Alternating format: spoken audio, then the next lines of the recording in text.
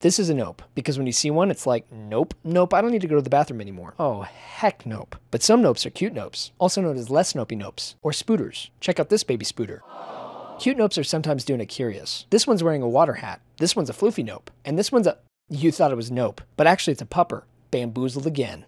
If you know your nope anatomy, nopes are less scary. They've got these lovely lashes, and a whole bunch of blinkies. These are their scuttlers, and sort of similar but kind of different are their nom-nom wigglers. Those are for eating flies, or moths, or holy heck, that one caught a sneck. Nope, not gonna sleep tonight.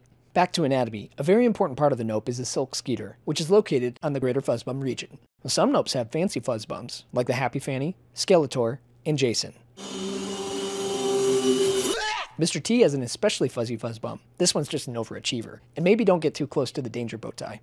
The naming of the nope led to the naming of related nopes, like the nope rope nope, and the nopelope. Visualize your nopes and anything else with Lucidchart.